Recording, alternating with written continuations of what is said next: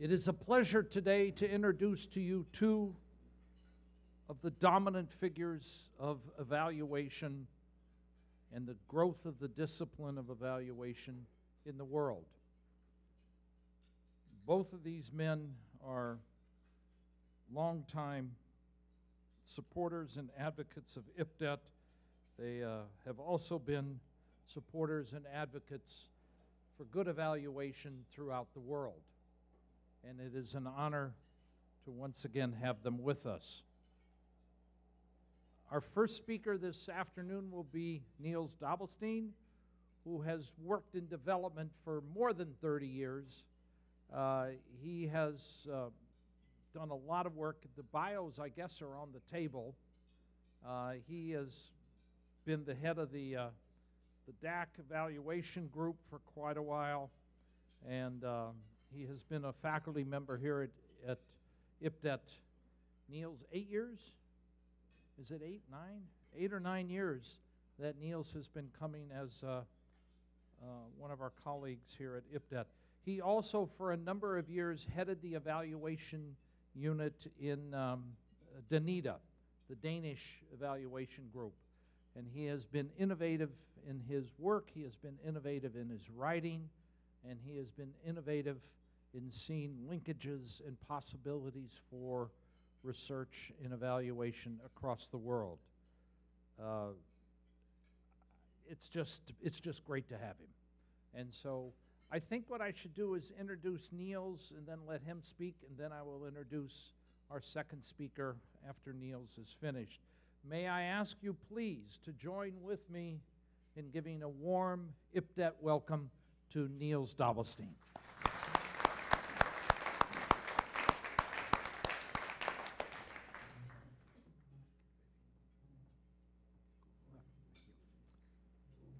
Well, thank you, Ray, for this overly positive introduction.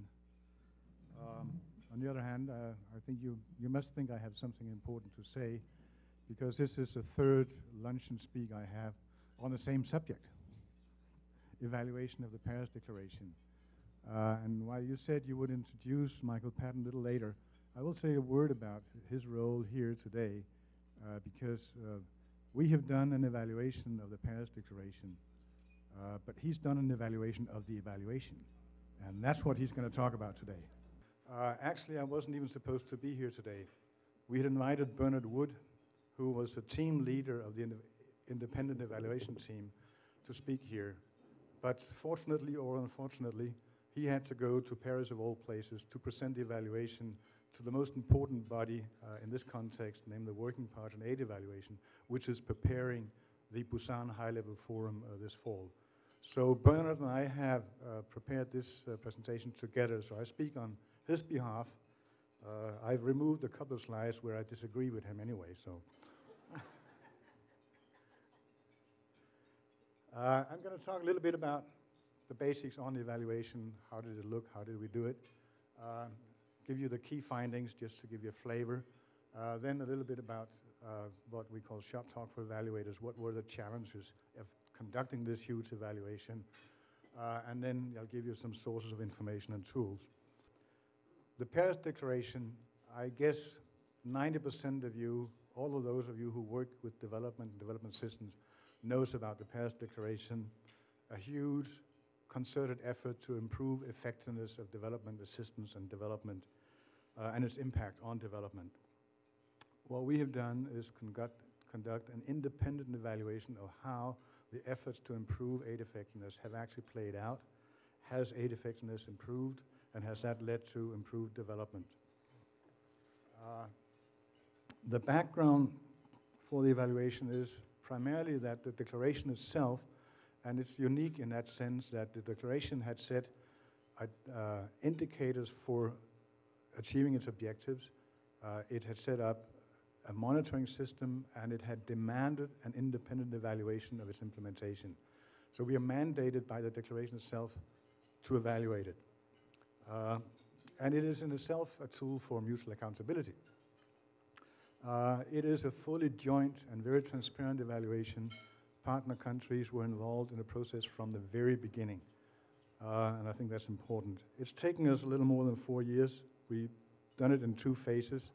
A first phase that fed into the Accra High-Level Forum in 2008, where we basically look at change of behavior of donors and partner countries, and now this second phase, which, well, we're so near completion that I can tell you that the report came from the printers last Friday, on 1st of July. But we're presenting it to the Working Partner Aid Effectiveness this week and going on to Busan later on.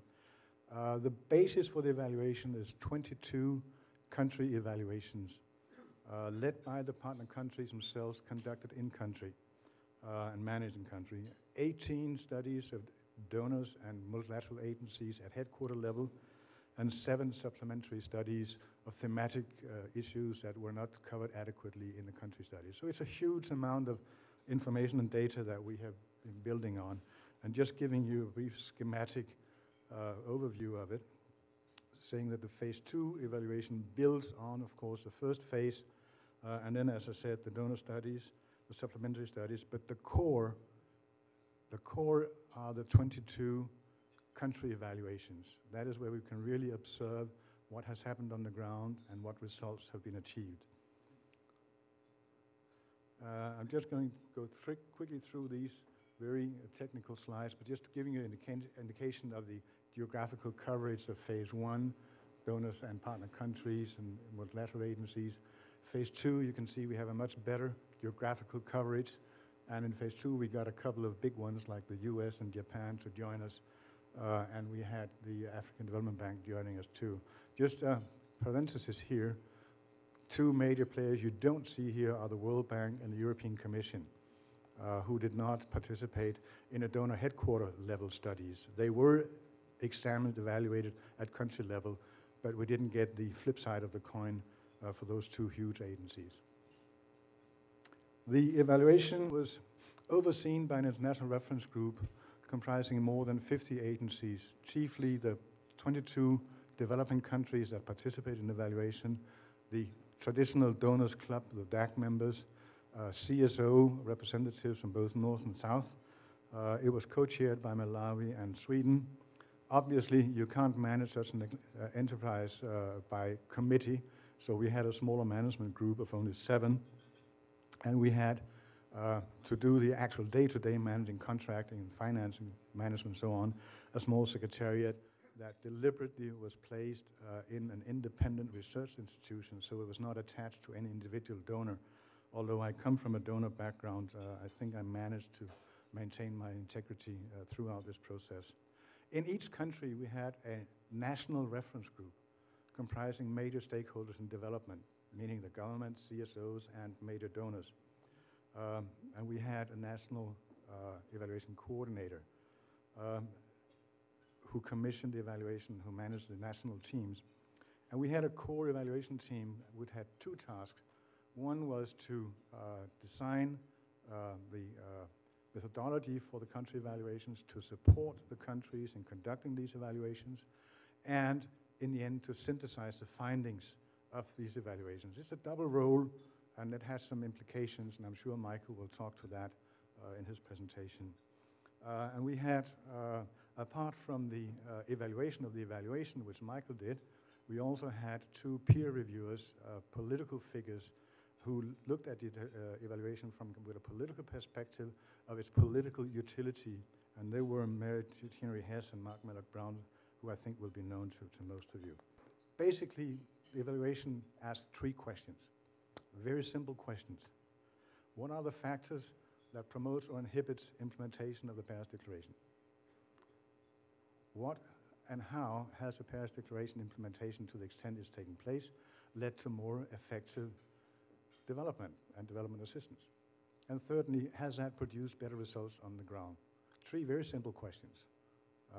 They were transformed into a lot of sub-questions, I can tell you that. But I'm not going to get into those details.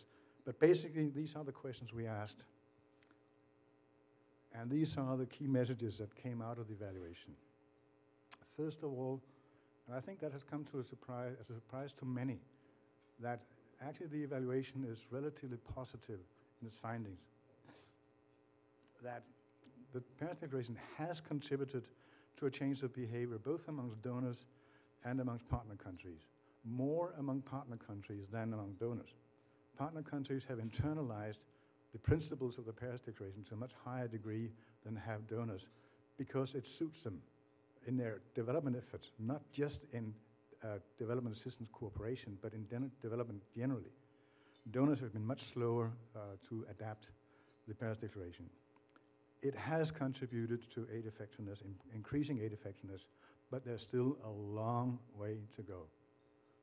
And thirdly, it has contributed to better development outcomes or results, but not across the board. We've only looked at health sector. We can say something positive about that, but we can't say much about other sectors. I was presenting this to a group of CSOs last week in Copenhagen, and they said, well, we can't really recognize this positive picture. It can't be that good. And when you read the report, you find that it is not that good. But we have chosen in this evaluation to say, well, the glass is half full, or nearly half full. It is not half empty or nearly empty. To give it that positive spin, to say, well, the Paris Declaration matters. It does make a difference if you implement it. So go ahead and implement. And that's basically the message that comes out of the evaluation. If we had been very crashy, that it doesn't work, it doesn't help, it doesn't make any difference, then Busan would say, scrap it. And we don't want that because it is relevant. It is important. And that's what the fourth bullet here says. The main recommendations, I'm not going to go through all 11 of them, but they're very targeted. There are 5 to policymakers in partner countries and developing countries and donor agencies and multilateral agencies, and we had 3 for each of these 2 groups separately. So only 11 recommendations, and they're targeted to those who need to act on them. If questions and answers come up later, I may say what they are, but you have a handout, a summary of the evaluation, so you can see them all there. An evaluation matrix was developed, applying 11 outcomes which are specified in the Paris Declaration and the Accra Agenda. And these were what we evaluated against. We had integrated quality assurance and peer review of the process all the way through. We recognized the limits of aid in development, and we applied a contribution analysis, not attribution analysis.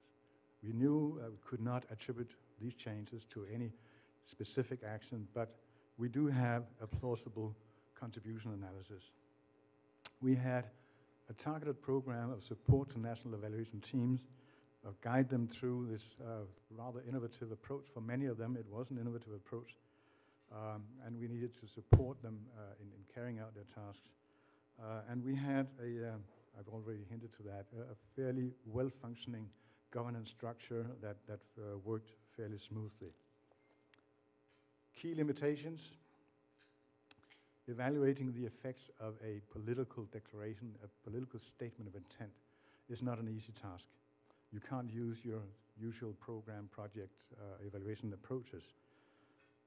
Another thing was that the Paris Declaration was instigated. It was never signed by anyone, but they kind of, what do you call that, supported it or endorsed it. And only in March 2005. So what the evaluation did was actually covering more or less like the period from 2000 till 2010, knowing that a lot of the changes that the Paris Declaration promoted or propagated were actually underway in many countries before 2005.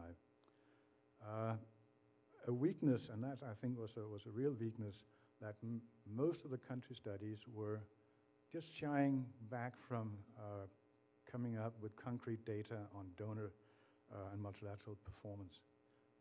We really wanted them to name and shame, but they didn't, only in a few cases. And that we didn't get enough data on that.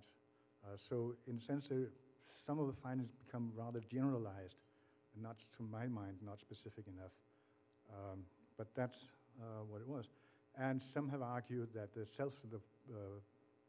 voluntarism of developing countries' participation is a limitation. It is to some extent, but if you looked at the map before, you can see we have a fairly good geographical spread. We've got small countries like Cook Islands with 25,000 inhabitants and Indonesia with 250 million. We got low-income countries like Malawi. We got middle-income countries like Colombia. We got fragile states like Afghanistan. We don't have a representative sample of the world, but we have a fairly good sample. I got 2 more slides, but I'm leaving them because I know that we'll be talking about it. Michael will be talking about that. And if he misses some of the point, we can pick them up later on. I'll just go to that one here and just show you where you can find information about the evaluation. And now this is one of the websites where you can find everything about the evaluation. And you just click on here. You can choose your language. Click on English. You can choose your country you want to see the report, the study. Try to click on Bolivia. Yeah, you can see the Bolivia country report. You can see the executive summary of Bolivia report. And you'd have an interview with a national coordinator from Bolivia talking about the evaluation and what it meant to them in Bolivia. Thank you.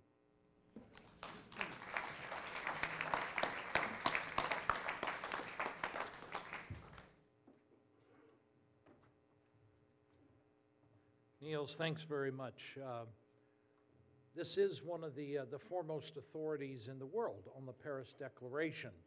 And a number of things in that presentation I think were most informative, and we'll move forward. By the way, did you pick up on the fact that they use contribution analysis, not attribution? Right? Remember? Okay, we have got Terry Smutilo here, who has been doing a lot of work on contribution. And you have also heard John Main, who is, in a sense, the godfather of contribution analysis. So we're, you know, these guys are right in the right groove. Now, let me present to you Michael Patton. Michael Patton has been with IPDET all 11 years. He has each of those years taught the qualitative methods course, and now has added a second course on developmental evaluation with his new book that's been out now about a year. It's a real honor to have him here. Michael is the former president of the American Evaluation Association, and he has received a number of awards from that association. And as Niels just said, Michael was in charge of evaluating the evaluation. So it's a distinct pleasure, and please let us warmly welcome Michael Patton.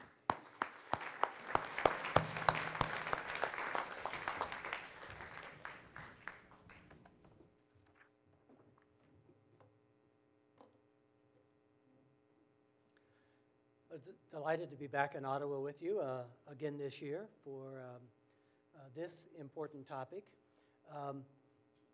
Hopefully, evaluation is something that interests all of you. It is sometimes called the Evaluators Full Employment Act. There can now be an evaluation of the evaluation of the evaluation, and sort of an infinite regress to make sure that there's enough work for all of us to do. But it's not to be taken for granted. Ray Linda mentioned this morning that the African Evaluation Association has scheduled their next meeting. At the meeting in Niger 2 years ago, there was a session on evaluating policy agreements. And about 25 people came to it. I was one of the co-facilitators of that session. And it was about the general topic of countries or international groups are constantly holding conferences where the conferences end with adoption of some kind of resolutions. They may be very important global kind of things like the Kyoto Resolution on climate change or the Paris Declaration. There was a participant from a major African country there who, interestingly, was in the president's office of his country with another person, and their full-time job was to log in all of the agreements that the country was signatory to, and estimated that they signed and agreed to about 600 declarations of various kinds every year. They had no resources to do anything other than to register them and note if there was some report that they were supposed to file at some point, and they had a template to say, here is our report. They simply filled in the name of the agreement, and if they had to re-up it, they said, we continue our support for this declaration. And that's all that occurred. So the very notion, as difficult as Neil said, that one would evaluate this kind of political statement in a genuine way is not to be taken for granted, and in fact is quite rare. That's part of the context for this, and indeed the shifting ground of evaluating big, large kind of efforts as opposed to the projects and programs that evaluation historically has grown up in is part of what Niels has been one of the pioneers in. He was the pioneer in looking at something as complex and difficult as the worldwide response to the Rwanda genocide. And you see here that produced a number of volumes and a synthesis report. Those of you in the case study class would do well to look at this as an early example of a comprehensive case study of a situation.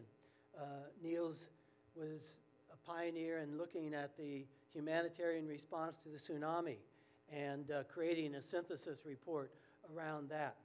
So part of what you're seeing with the evaluation of the Paris Declaration and some of what attracted me to getting involved in the evaluation of the evaluation was that this is a different unit of analysis than we've traditionally had.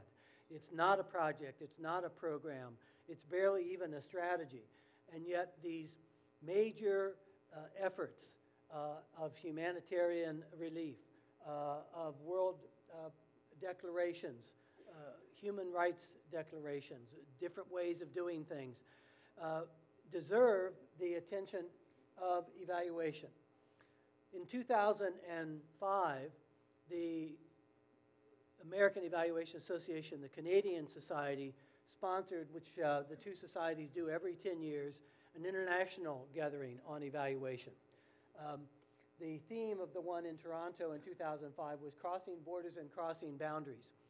And in conjunction with that meeting, based in part on the synthesis evaluation of Rwanda that Niels and colleagues were a part of, that conference and the two associations gave the very first International Award for Speaking Truth to Power to General Romeo Dallaire, Lieutenant General from Canada, who was in charge of the peacekeeping forces in Rwanda. And the associations gave that award to General Dallaire in recognition of the fact that while he didn't carry the label of evaluator, most of what he was doing in charge of the peacekeeping forces there was filing daily reports about the situation and trying to get the world to pay attention to what was happening. And the world ignored those data. It is an example of reports gone unused. And to call attention to that and to the high stakes that can be involved in the work that we're all involved in evaluation, this new international award, Speaking Truth to Power, was created and given to General Dallaire, who was at the meeting and told some of the story of Rwanda. Well, that's the context for the Paris Declaration evaluation, because the world powers around development aid will be in Busan at the end of this year. And this report is speaking truth to them about what's actually happened with this declaration that they've signed on to. How real has it been? Are they paying any attention to it? Are they doing anything with it? And you heard as Niels talked about how they're positioning it, looking at whether the glass is half empty or half full. The first question is whether there's any water in the glass at all. Because for many of these kinds of big declarations, they're empty, completely empty. And what the Paris Declaration evaluation suggests, and one will debate whether it's half full or half empty, but there indeed is water in the glass. And how much varies by country, which is the beauty of different case studies. And again, what they've made available in transparency is, as he just showed you, all the case studies are online. So anyone interested in case study evaluation can look at that. And all of the tools, all of the instruments, the matrix, the inception documentation, everything that was created as a part of this massive evaluation is already accessible to you. You can look at the original proposal and how it turned into the evaluation. You can look at this detailed matrix that they created to create the framework for synthesis and analysis. All of that is being shared with people. And there are a lot of good materials there for our future evaluation work. So let me say a word about meta-evaluation itself. In addition to the DAC standards that Niels and Ted and others have been so heavily involved in doing internationally, there have been the Joint Committee standards, the first set of standards generated around evaluation. And in order to maintain a set of standards for a field, there is an International Association for Accreditation of Standards that sets the standards for standards, the Full Employment Act for Standards Setters. And they require that standards in a profession be reviewed at least every decade to stay accredited by the Association of Standards. So the Joint Committee on Standards has just gone through and just published this year, late last year, the latest revision, the third set of standards. The first set was done in 79 and 80. They were revised in the mid-90s. And now we have the third set of standards that are in 5 categories. It used to be 4 categories. The categories are utility. Evaluations are judged by their use, feasibility, that they're realistic, prudent, and practical, that they're ethical, that they are accurate. We've had that set of standards since the original set of standards in 1979.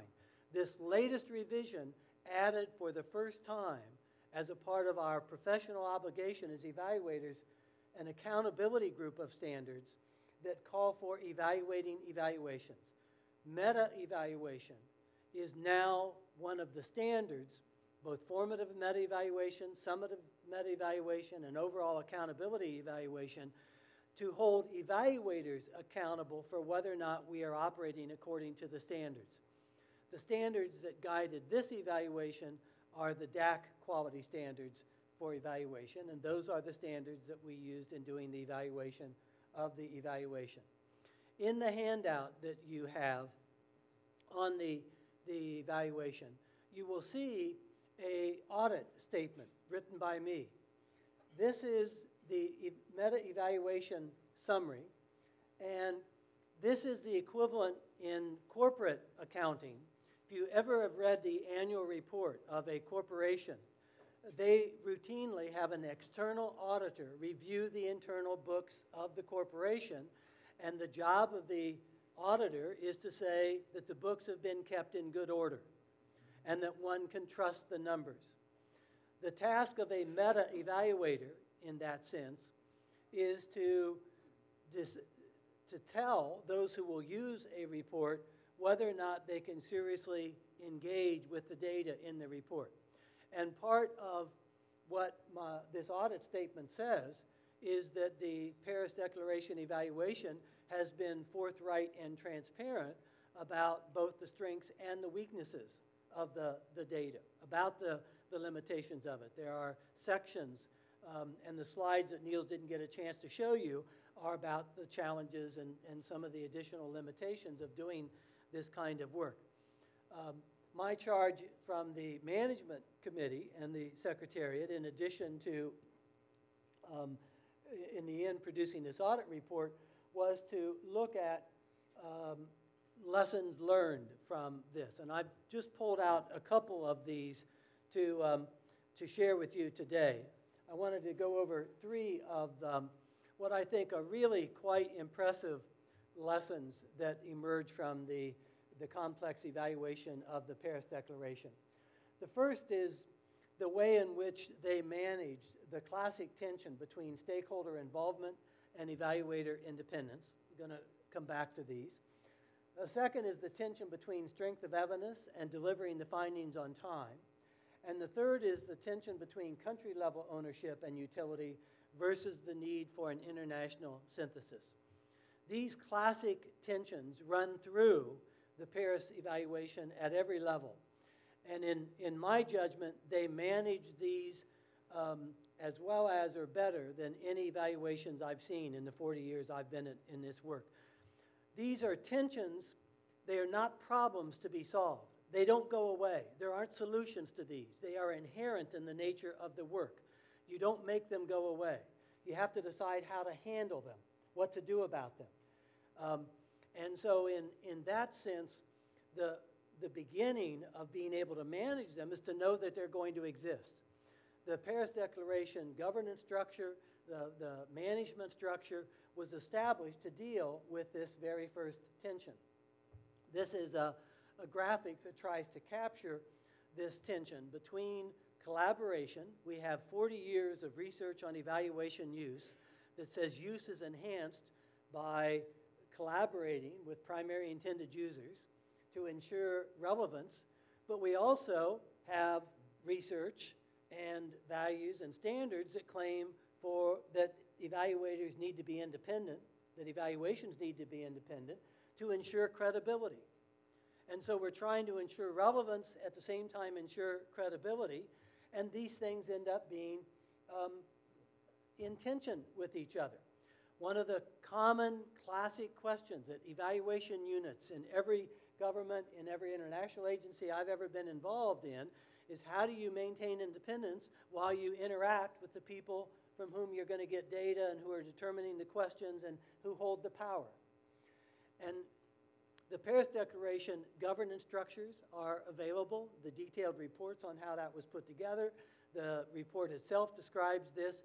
They manage these tensions by establishing and managing the boundaries here, the things you see at the bottom, distinguishing input and advice from decision-making and authority, establishing and maintaining trust among the major partners, acknowledging the tensions, intervening quickly when problems and misunderstandings arise. This occurred sometimes at the country level. It occurred sometimes at the international level. And I observed the international reference group meetings, which was the stakeholder involvement processes, and the evaluation team reports to that group, and watched the way in which this tension, as the draft findings would come forward, the international reference group meetings, a diverse global stakeholder community reacted to the findings. The evaluators gave response to those reactions, maintaining their final authority and responsibility to produce the report, but showing that they heard the concerns that were being voiced by the stakeholder group. In the final session of the International Reference Group in Copenhagen, watching this dance between independence and stakeholder collaboration was, I think, a marvel of the highest level of engagement that I've seen in our field. The messages from the stakeholders were very clear that they wanted more and more direct, clear, powerful conclusions and recommendations, and the evaluators responding that they wanted to stay true to the data and close to the evidence. And that exchange of trying to figure out what could you actually say with the evidence that was true to the evidence, but was also clear and hard-hitting and would move the agenda of deliberation forward, was a genuine negotiation between the independence of the evaluators and the engagement of a diverse stakeholder group with those findings in real time. There came a tense moment toward the end of that meeting where the evaluators had responded to what they had heard during those 2 days and made assurances that they would take those things into account in their final final version of the report. And the stakeholder group pushed back and said, but will we see this one more time before it's finalized? The time pressures were huge, as you'll see with the next point. But in the end, in some negotiations that had to go on at the last minute, the timeline was adjusted to give the International Reference Group 1 week of review for any final things that they wanted to say about the final version of the report. to take seriously this negotiation, while at the same time always making it clear the evaluation report would be the evaluators' report, their conclusions, their judgments, their recommendations.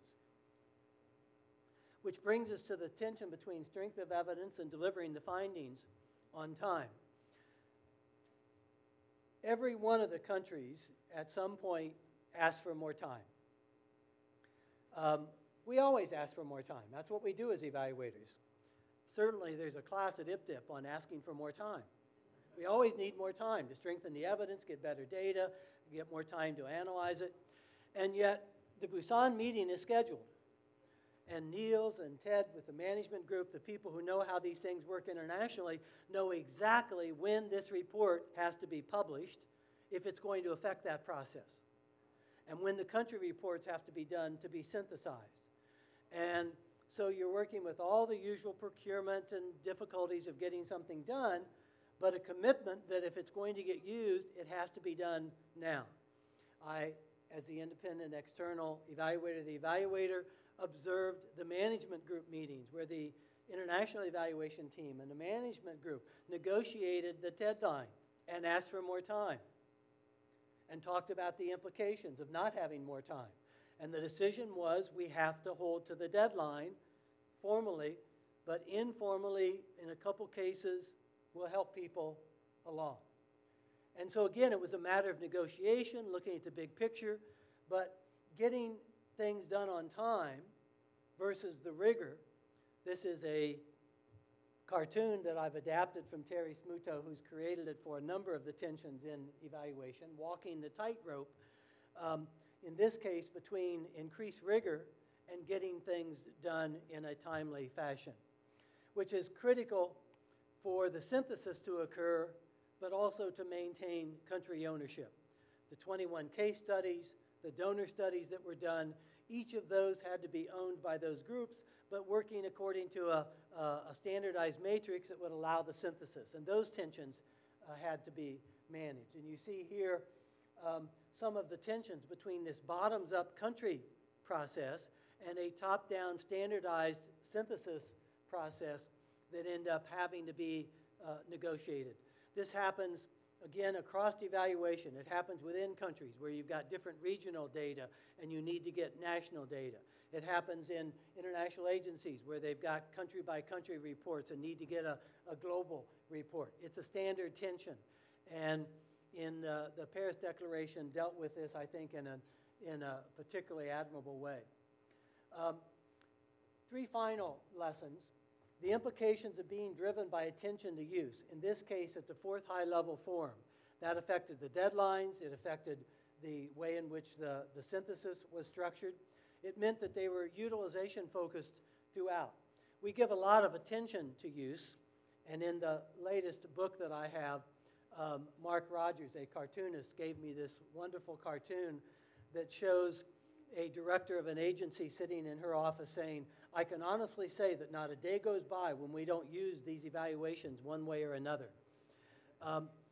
Well, the entire Paris Declaration has been directed at the policymakers who will meet in December in Busan, and indeed, as I was having lunch with Niels about the dissemination strategy, this continues to follow through as they're not expecting to make a single presentation on the findings in Busan, but to create a set of short policy briefings where different sections of the report would be addressed to different groups that will be making decisions at the Paris Declaration meetings, to fine-tune the findings to discrete audiences that will be dealing with discrete parts of it, not expect them to absorb the entire report.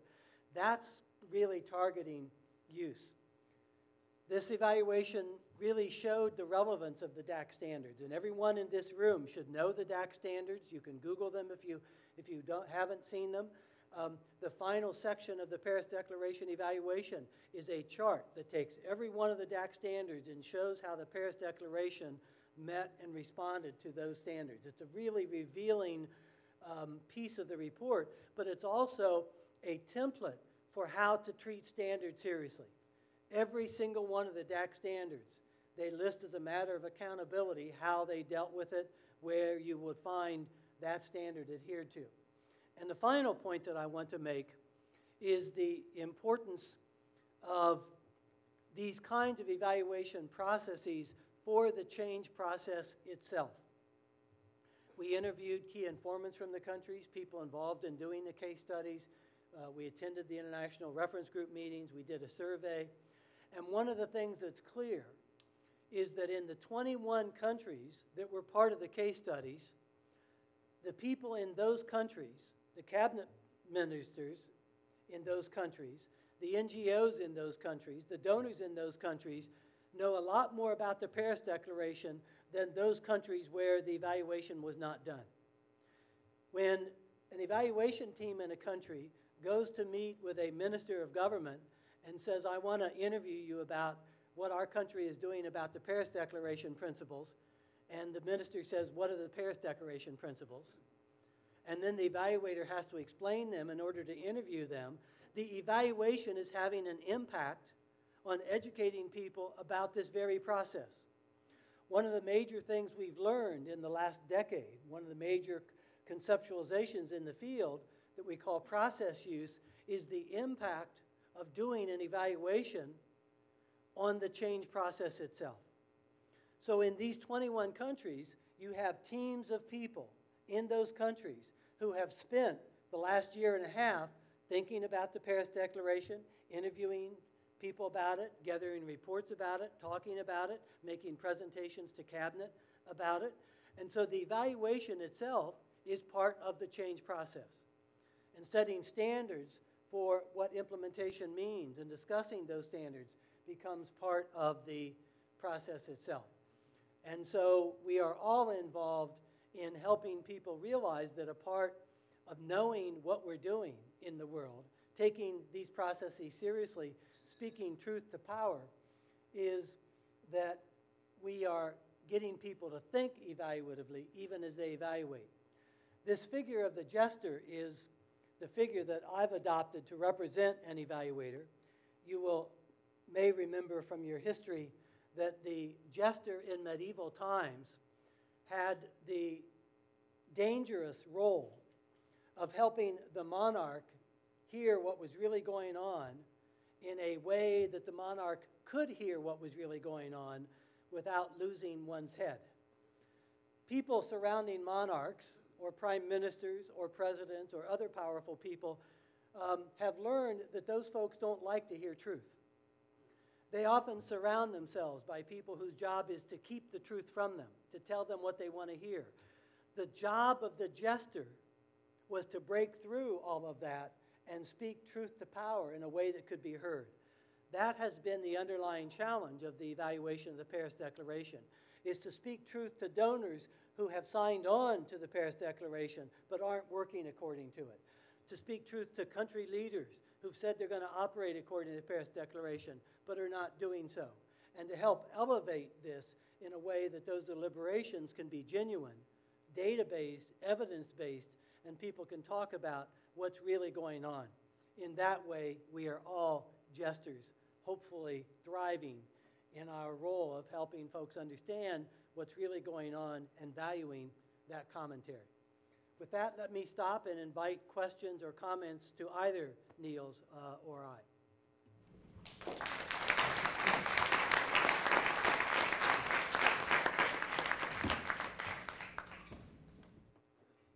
Fantastic.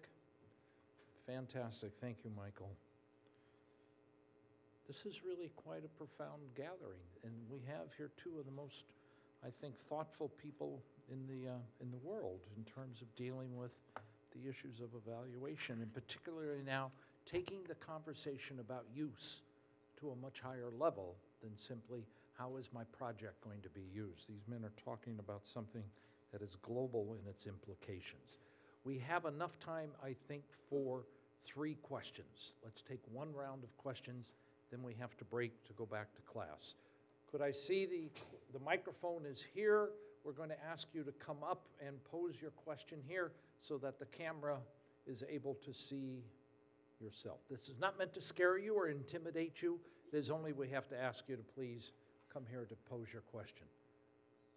Now, While you do that, I've got a comment. oh, all right, Niels. Michael has sometimes pointed over there saying, talking about TED, the TED. I just want to say, Ted, please stand up. Ted was with... He was with me on the management group for the Rwanda evaluation 15 years ago, and he's been co-chair of my management group on this evaluation. Yeah, good guy. And IPDET faculty, too. Anyone want to come forward with a question?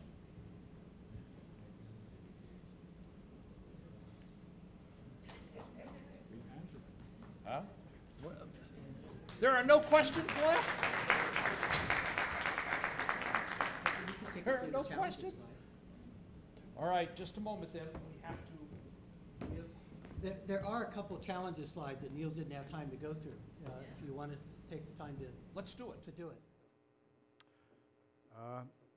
These are challenges that were formulated by the core evaluation team. But I will say that I fully concur with all of them. But they're not my thinking, it's Bernard Wood and his team thinking. As he's saying that a fully participatory and yet independent process is possible, it is demanding on everybody involved, and it costs. It hinges, as Michael has said several times, on good government arrangement, communication, and support. But it also hinges on meeting. You couldn't do this in a virtual world. Some have said this evaluation is bloody expensive. Yes, it is. If you've got to get people, and the International Reference Group, when we had a meeting on the draft report with the national team leaders, chairs of national reference groups, and national coordinators, we were 130 people. And you bring 130 people together from around the world for 4 days to discuss something that's important, it costs money. And I'm not blushing about that. We were also able to raise some money, so that was not the issue. Anyway, context is not just background. And I think that's a lesson that I have learned several times. You sometimes commission a background document. Just what's the history? What's around here? What is the context we're working in? But the context analysis is extremely important to understand what are the supporting or limiting factors on the development of what you're doing. Finding the basic program theory. I guess most evaluators have been in a situation where they had to re-establish a logical framework of a project or a program. In this case, we, in a way, re-established the program logic. The Paris Declaration has 5 principles. It has 56 commitments. It has 12 indicators. But what most people have overlooked, and the evaluation team found that, it named 11 problems it was intended to solve. And what we did in the evaluation was we turned these 11 problems into targets, issues. Did we solve those problems in implementing the Paris Declaration? And that was the basis for the matrix that was developed. And I think that was a genius of the team to find that. Key common questions can be developed for most cases, and then they have to be supplemented with issues that are also relevant to the particular case study, in this case, the countries. It's an issue of, as Michael said again, a tension between national ownership and utility and globalized synthesis. Make the common evaluation framework feasible for all. That was really a challenge. It was a demanding framework. It was a demanding matrix. We had assumed a better capacity after 10 years of IPDET. We thought that we had the capacity we needed at country level. We didn't. So we really had to support partners in the national evaluation teams in conducting the evaluation. And that really shone through when we talked about new approaches to the evaluation. Contribution analysis is indispensable for change processes. You cannot attribute, as we've said it several times. In this case, the need for a quick evaluation, although it took us 4 years, but in terms of time elapsed from the Paris Declaration in 2005 and delivery of this report in mid-2011 is extremely short to capture changes. Then you got all the practical delays. That's a challenge. I think Michael have elaborated them very well. But I think you alluded to it, I think visibly ensuring and protecting the independence of the evaluation team. And that was really the job of the Secretariat and a management group. There were pressures on national evaluation teams, there were pressures on the international evaluation team. Everybody wanted their kind of side of the story presented in their light, but we had to manage those pressures and make sure that, and we did that from the very beginning in the terms of reference or the mandate for the reference groups, both international and national. Their role was not any way decision-making. It was commenting, assuring, but not approving. That was left to the management group and the Secretariat. And that was what I think ensured the independence of the team in the end, because they could have been brought under immense pressure. That's it.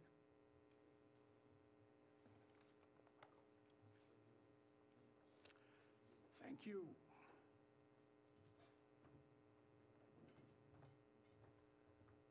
Ladies and gentlemen, a rather extraordinary session here with us today for lunch. Please join with me to thank Niels and Michael for their efforts.